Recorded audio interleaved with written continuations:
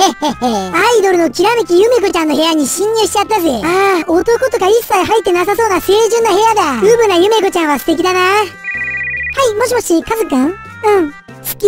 早く会いたい。またお泊まりしよう。いや、男おるんか。好きな男とプライベート充実させてたなんて。おめでとう。マジ幸せでやってるからな。あ、そういえば、ファンレターがたくさん届いてたな。読むのめんどくせえし、全部捨てよう。いや、捨てるんか。ファンの男たちの手紙一切読めへんとか、めっちゃ彼氏に一途やん。けなげで素敵やわー。明日はカズくんとお泊まりで、明後日はタケルとお泊まり、しあさってはジェームズか。いや、男遊びしまくってんのか。ジェームズまでおるやん。そんないろんな男を経験しまくって、大人の女になっていくな。もっといい女になるわ。あれ？ちょっと待って。ツイッターで私の変な噂が拡散されてるんだけど。マジで？ほんとだ。アイドルのゆめこが金持ちの社長から詐欺をして2000万円を騙し取った。は？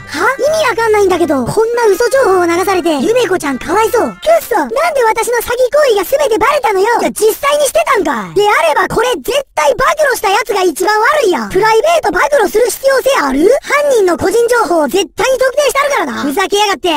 誰の声？やべ、声出てた。は？あなた誰？なんで私の家に？違うんです。大丈夫。安心してください。僕はただのファンなので。いや、やばすぎるやろ。熱狂的なファンが勝手に家に侵入してくるとか、私のことめっちゃ愛してくれてるやん。ありがたー。アイドル冥利に尽きるわ。ありがとう。私のことをずっと応援してくれてたんだね。あ、いえ、ファン歴はまだ30分です。さっきこの家に侵入してから、あなたを初めて見て、アイドルだと知り、ファンになりました。じゃあ元々は何をしにこの家に？はい、普通に金品を盗みに。いや、元々泥棒か。侵入してから私のファンになるとか、私の魅力えぐない。盗みに来たやつの心を逆に盗んじゃう私の魅力どうよ。ただ、この盗んだ金品は持ち帰らせていただきます。金盗むの？なんで？私のファンになったんでしょ？そこは例外にはできません。こっちもこれを生業としてるんで。プロ意識高っ。